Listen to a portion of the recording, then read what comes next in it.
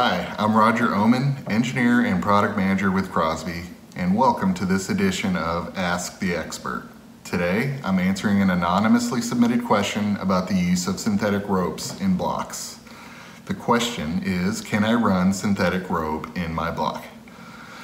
Well, there's a wide variety of natural and synthetic ropes being used in our industries with different construction types and material properties, many different manufacturers. Each of these ropes come with a unique set of performance characteristics and limitations for safe use.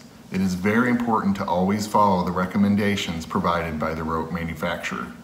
In general though, synthetic ropes require a smooth, round groove that is slightly bigger than the rope. Essentially the same requirements that make for a proper wire rope groove.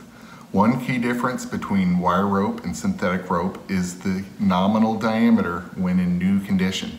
A new wire rope may be 2 or 3% larger than the nominal size, whereas a new synthetic rope could be 10% larger. Therefore, the sheave groove for synthetic rope should be larger than an equivalent groove for wire rope, a minimum of 10% larger than nominal size. A brand new sheave for wire rope from Crosby will be between 6 and 10% bigger than nominal, so we would need to go up one size to always ensure it's big enough.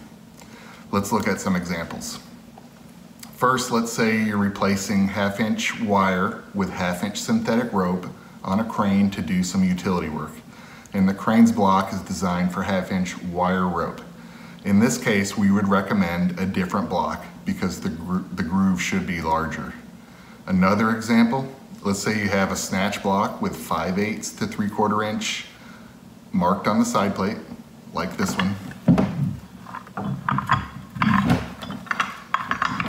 You could use up to 5/8 synthetic rope without concern of the groove being too small.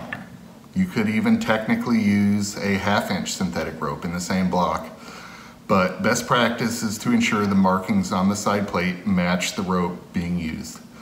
For new blocks that are planned to be used with synthetic ropes, Crosby recommends the nameplate be specially marked to prevent accidental use with an incompatible rope. Thank you very much for the great question. See you next time on Ask the Expert.